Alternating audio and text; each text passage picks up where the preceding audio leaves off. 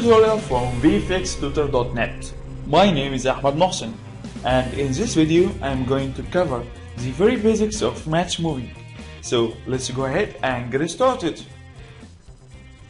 Okay, so what is matchmoving? Matchmoving is nothing more than figuring out what the real world camera did while filming the footage. And it does that by producing a 3D camera matching the real one, which you can use in your 3D program. And that process is called camera tracking. So camera tracking gives you the ability to add CG objects that match the same position, rotation, and perspective of your original footage. Okay, now let's see how matchmoving programs do camera tracking.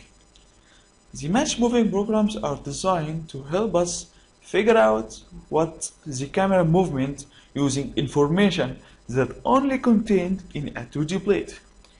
It does that by tracking featured points in the footage and then calculates these results in order to produce 3D camera that matches the real one. So that's it for now, and in the next video I'm going to get more in depth in matchmoving pipeline. I hope you enjoyed the lesson. See you in the next video.